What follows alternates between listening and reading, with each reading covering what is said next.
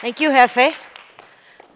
Um, it's always a pleasure to come back to WCN after, I think it's been 13 years already that we've been part of this family. It really feels like coming back to family. And I thank you all for being here today and for listening to our stories. Um, so, I'm also very glad that I'm going to be able to share the stage today with Johanna, who has been working with us for 8 years already and is our deputy director, and she'll tell you other aspects of our conservation work. Well, a few weeks back, I had a very nice conversation with Alberto here in the picture. Alberto is a farmer. He's got a 25-acre plot of land that he got back after the situation in Colombia changed, after 50 years of war between the government and guerrilla groups. And he was one of the farmers that was displaced from his land and through hardship. And he recently was able to go back and be given a piece of land to work on. And the reason why Alberto was very happy is because last year he was able to harvest oranges for the first time, plantain, mangoes, cocoa, honey for sale, and many other fruits and vegetables that he had never planted before.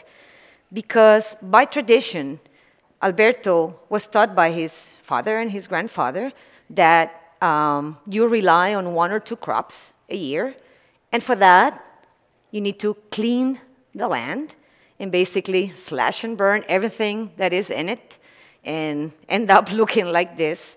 And then, plant 1 or 2 crops, usually ñame and yuca, which are roots that people eat very often in Colombia. And with that, that's basically, it was great when it was harvested, they actually harvested. But then the rest of the year, especially through the dry season, it was really hardship. They didn't have anything to rely on and very little funds to invest in their land. So it was rough. And that's actually those practices, those agricultural practices that are so damaging to our forest, is what reduced the forest in northern Colombia to 2% only. So 98% of the forest has basically been wiped down for either bad agricultural practices or for cattle ranching, which is extensive also in the northern region of Colombia. And that happens to be the home of the cutest little monkey in the world. Jefe? I've 10, 11, 10 now. Yeah, a 1-pound monkey that has got very particular crazy Einstein hair, and that it only lives in this very little corner of the world in Colombia, where you see the red dot. When you see the scale of our planet and you see this little red dot, it's amazing to think. Not even in the whole country. You're seeing the little map of Colombia at the bottom, and only in that black area is where we find cotton-top tamarins in the wild. And that piece of land that area used to be beautiful forest, as you see in this image. It was basically a green blanket that covered the whole area, and that has gotten, basically torn down. And that's where our cute little monkey lives in the forest. And even though it's a little monkey, just a 1 pound, what's really amazing is how much similar to humans it is. They live in the forest like mom, dad, and kids. So when the kids grow, they go out and find a partner and make their own little home. And the babies learn everything from their parents, just as we do. They learn what to eat, how to move around the forest. They learn what to eat and what not to eat. And they also learn how to stay safe from those other wildlife that eat monkeys, like boa snakes and raptor birds. And what I'm always been very impressed about this cute little monkey is the fact that he feeds from fruits, insects, and sap from trees, but he is a giver to the forest. Because of all the 40-some species that he eats with the fruits, when he poops, then he plants trees as he moves around the forest. And all those trees come out ready to germinate. And then you see little saplings when you're walking through the forest, And it's all because this little monkey is helping keep its forest very, very healthy. So basically, cotton-top tamarins take from the forest and they give to the forest as well. And this is a very important concept that we want to convey to people that we work with, because it's okay to use what you have around you, but you also have to give to the world around you. And cotton-top tamarins, we have been studying cotton-top tamarins for a long time. I think I mentioned before, it's been 30 years. This is actually a project that began as a research project from Dr. Ann Savage. She's from the US, and she came to Colombia at a very young age to study the monkeys. But it has turned into a new approach at the moment, because we know now that challenges are different than 30 years ago, or maybe similar, but a little more intense now. And we have been studying these monkeys for many years, and sometimes we were chatting about the backpacks that are received. That's the antenna that receives the signal. We find the monkeys, sit down, study them by chunks of time, and record everything on the iPad, right? And this is actually, the one in the picture is Felix. He was the first employee of Proyecto Tití 30 years ago. He used to be a hunter, and now we call him the tamarin whisperer, because he can really understand and tell you soap operas of the things that happen in the forest, just like we do with our families, right? And then there's Francie, who's one of our young biologists working in the field. And sometimes, it's sitting down and just looking for, observing what the monkeys do. I'm not sure if I should say comfortably sitting down, because we're talking about, 90% humidity with a 90-degree temperature and lots of mosquitoes. So not that too comfortable, but probably more comfortable than having to climb hills to, follow the monkeys throughout the forest. And when it's raining, it means sliding down on your behind, coming down from those mountains. But this is what we do every day to understand how the monkeys live and what they need to make it in the long term. And unfortunately, because of forest loss, cotton-top tamarins are critically endangered. That means that they're one step away from being extinct in the wild. They're actually quite popular in zoos because they were hunted or exported from Colombia in the 60s and 70s for biomedical research. And then you might go to a zoo in Australia, or New Zealand, or Europe, in the US, of course, to see, and you'll see the cotton-top tamarins. But that's not the situation at home. We're down to about 7,000 animals, but only in 2% of the forest.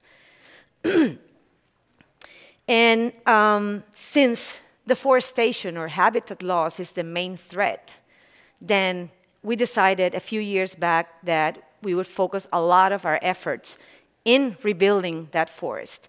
And we're very proud of the progress we have done over the last, particularly the last 3 years, in working with the farmers like Alberto, I told you at the beginning, and Manuel and Jose here, who are helping us propagate these trees that cotton-top tamarins feed from.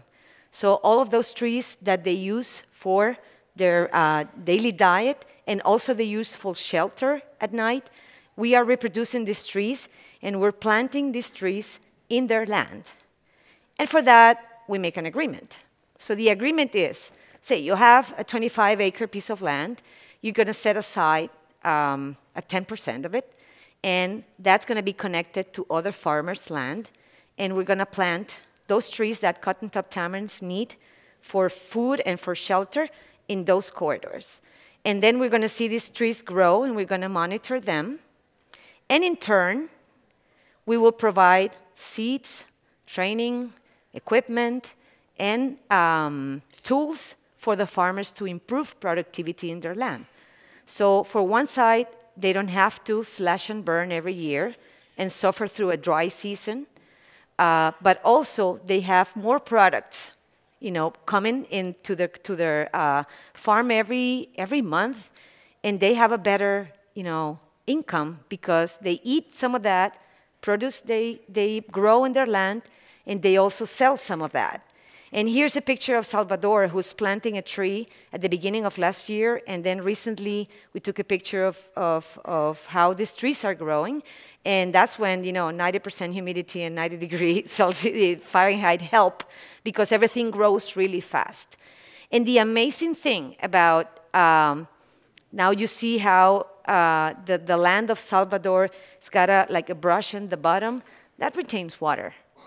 And that water is becoming available to the farmers during the dry season, because most of the corridors are designed and planned along the waterways that are part of their land. So besides connecting these isolated forests, we are also securing sources of water that people in Colombia need so much to go through the dry season and to have all of their crops grow and be able to have a permanent supply of food and an income for that. So it's working for them, and it's working for the monkeys too. And a couple of weeks ago, our colleagues that help us with the restoration program shared this little video. Quite a big jump for the monkey, right? But this is in one of our corridors. These corridors are a mix of little trees growing and other trees that were already in there, and they had not been seen getting so close to our nursery until we saw them a couple of weeks ago. And this is a big, big news for us, because that means that they're starting to feel safe to come into these corridors and to use the forest that we're securing for them, and also, hopefully, in the next few years, use the trees that we're planting for them. And this map it's a little complicated, but you will see there what are we trying to create. It's basically a spider web of corridors that surround that red area that you see is a national park. It's not that big. It's only 2,500 acres, I think. But it's one of the clusters of forests that are still left in northern Colombia. And all of the little properties that you see around are farmers like Alberto and Salvador who are working with us, and they're getting benefits for the crops, and they're saving some forests for the monkeys.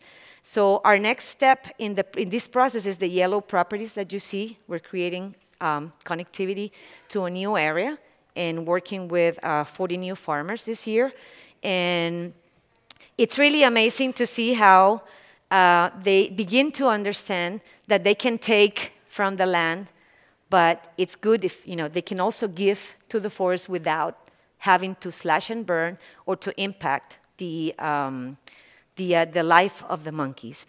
And this is connectivity work. It's combined with our desire to own the whole northern Colombia for the monkeys, but not possible. But we are very grateful to all of you who participated in our year-end campaign last year that allowed us to expand our forest reserve, which is neighbor to this national park, to increase twice the size. It's about 200 acres more that are now safe for cotton-top tamarins, and counting, because we cannot buy the old northern Colombia, but we're hoping to continue creating these corridors that allow cotton-tops to have more habitat and to jump around like we just saw from forest to forest in order to be able to have a secured living in the future. Unfortunately, deforestation is not the only threat that cotton-top tamarins face. They are a cute little monkey, and people don't know that this is a species that only lives in northern Colombia. And because of that, they get hunted from the forest, usually having to kill many of the family to just capture one, and they're sold in the pet trade as a way to generate an income. And now I'm going to turn it over to Johanna to tell you a little more about how we approach the issue of pet trade. And Johanna, again, is our deputy director, and some people say she has the accent of Sofia Vergara, so you let me know if she does. Thank you, Rosamira. Well, I'm from Colombia, but I don't know why they say that. Well, let me tell you a little bit about my work in Proyecto Tití. This picture you see here remembers me 8 years ago when I came for the first time to these communities. I was excited and amazed, and I was, one of the things that amazed me the most was that people, the people's backyard is practically the forest. When kids wake up every morning, they can see the macaws flying by, or they can hear the howler monkeys. And if they go and play a bit deeper inside the forest, sometimes they also can see cotton-top tamarins. Imagine growing in this context. For these kids, it's very hard to tell the difference between domestic and wildlife animals.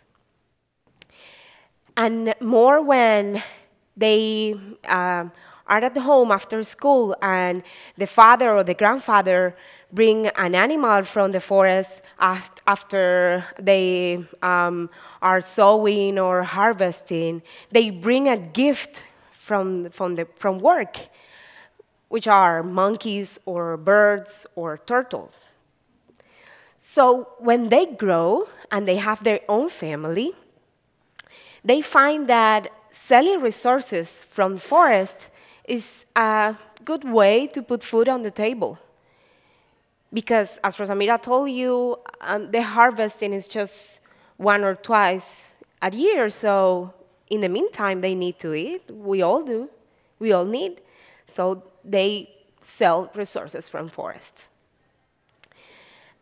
I realized that we have lots of work to do, not only by teaching kids about the environment and about conservation, but also helping their parents to find alternatives to live in harmony with nature.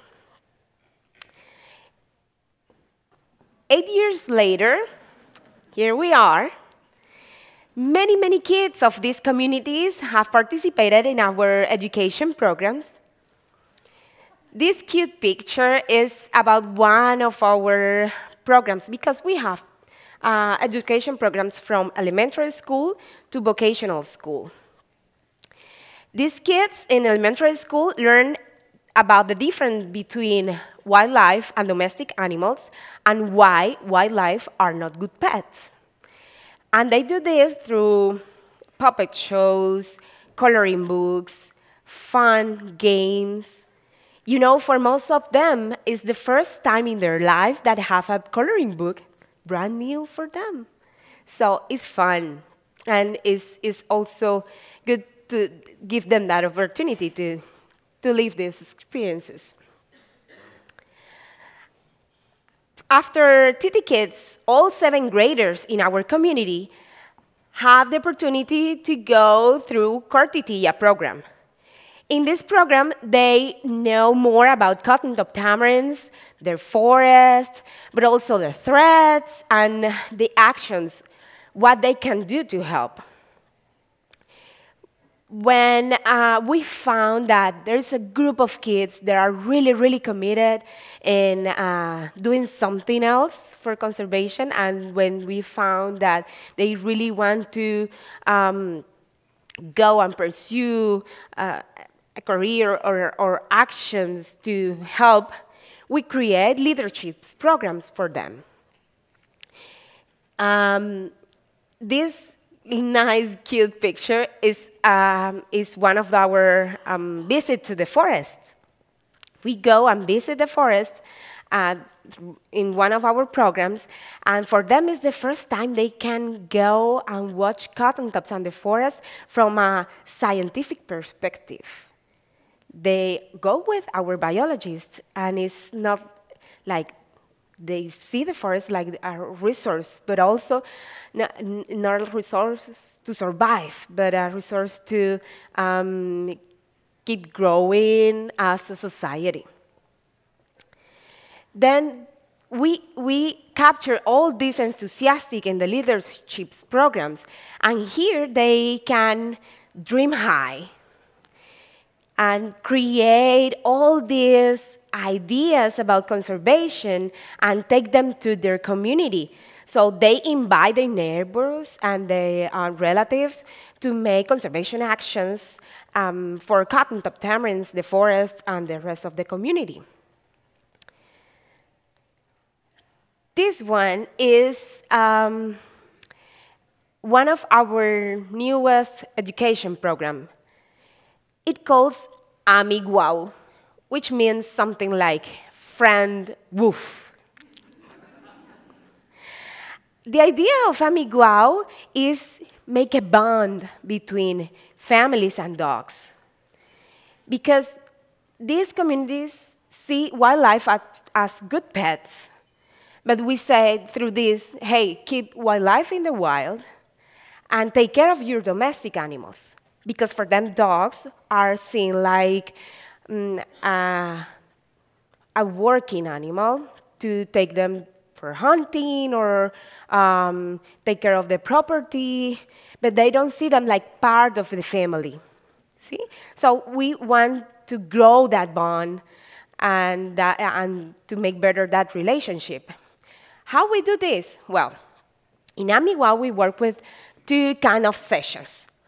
One of them is our groupal sessions, where we gather and we discuss and make fun things to understand the concept of keeping well in the wild and taking care of the dogs. And then we go to their homes. So we have also individual sessions where we work with the kids to train the kids to train the dog. So they learn that they can teach tricks to the dogs, and that's fun. So they can have fun with the dogs. In this picture, you can see Brian and his mom, Glennis, and they are actually reading a book. It's a history about a family that used to have cotton-top as pets. But they went through lots of issues with this animal. And at the end of the story, they decide to change their minds and adopt a foster dog. So let me show you a little bit of one of our individual sessions. This is Brian and Lucy. As you see, both are super smart, super enthusiastic. You see that face? That's what I love about this video. That's the mom, you can hear? That's the mom. Mom, daddy, and siblings are part of the sessions too. So we reach the entire family through these sessions. That face of Brian and Lucy worth everything. That is a face of pride. That is a face of power, because they feel empowered that they can reach something. You know, in these poor communities, I learned that kids, they don't dream high, because they have learned that it's not worth it. Why I going to dream high if I can take my dreams and come them through? But through these kind of programs, we can teach them pride for nature, and that what is out there matches with their values, but also that they have the power to change things and reach things in their lives.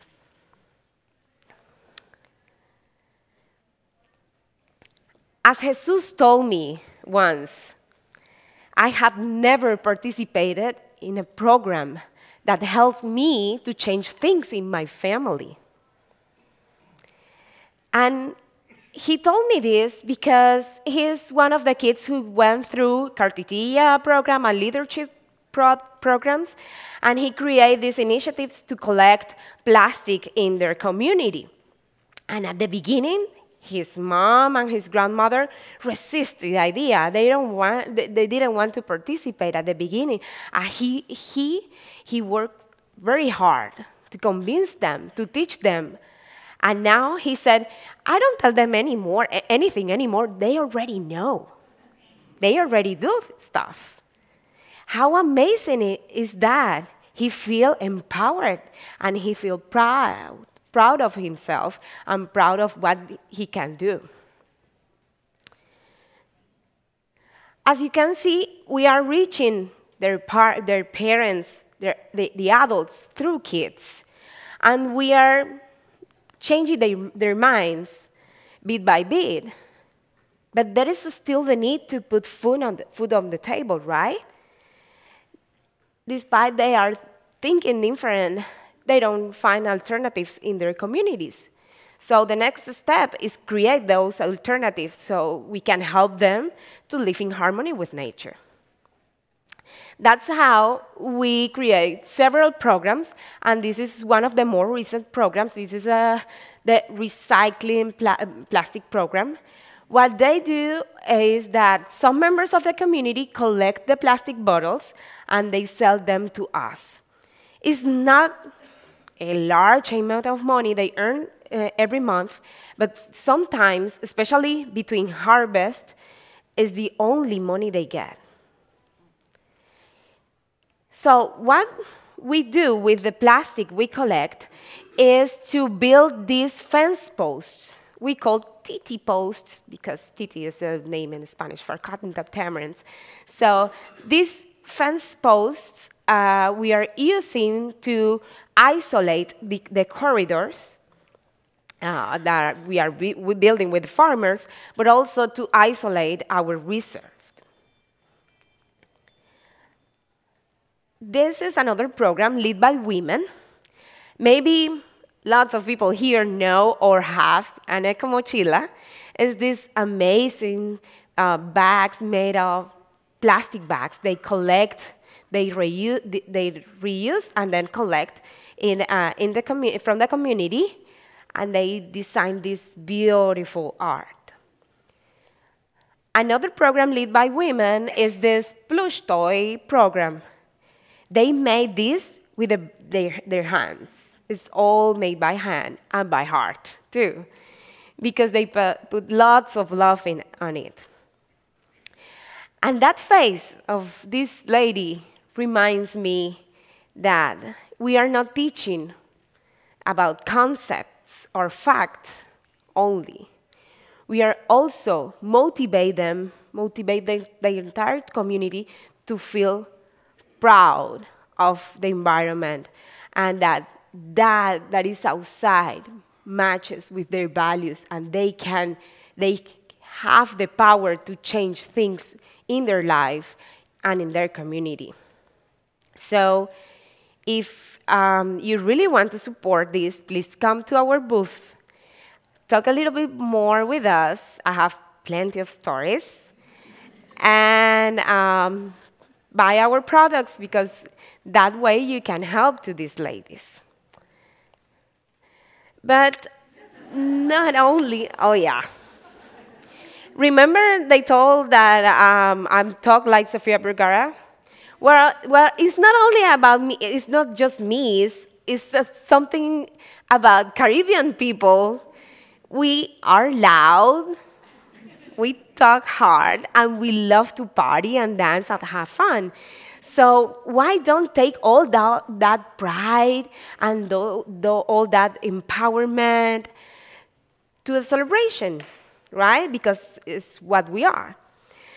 We create the Cotton Top Tamarin Day, and what we do here is to show to the rest of the community what we have learned during the year.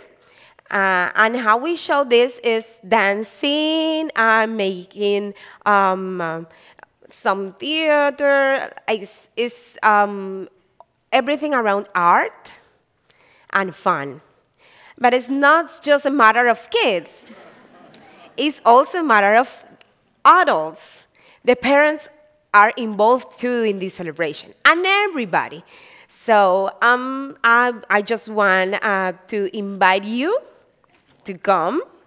It's in August every year, the second or third week of August. If you someday are in Colombia by this time, you have to come and dance and have fun and learn more about what we do.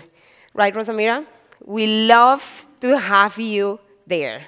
So please come. And I'm going to turn it on to Rosamira because she's going to finish the presentation.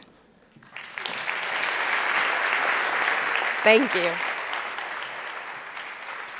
So yeah, we really considered doing that dance here, but maybe not. Maybe next time. Maybe in the booth.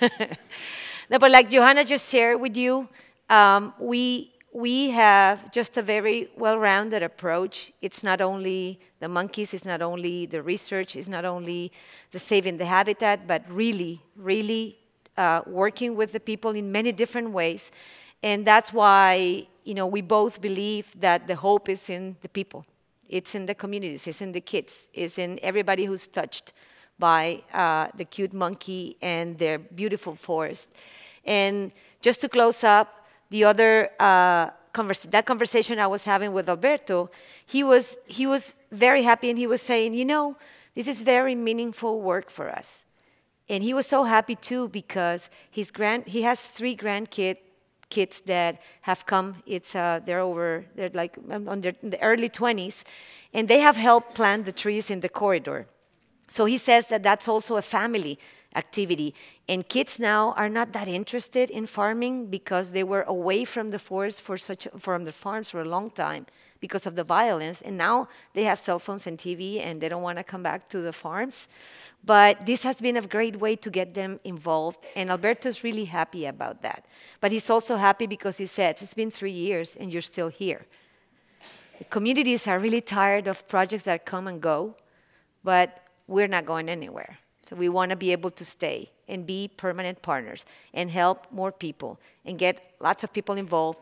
And in our future, it's growing to other communities and other states and be able to have presence everywhere where there's forest for the monkey and save the forest for them and for us. And just keep in mind, all of us, that's what's good for the monkeys. It's also good for us humans. Thank you very much.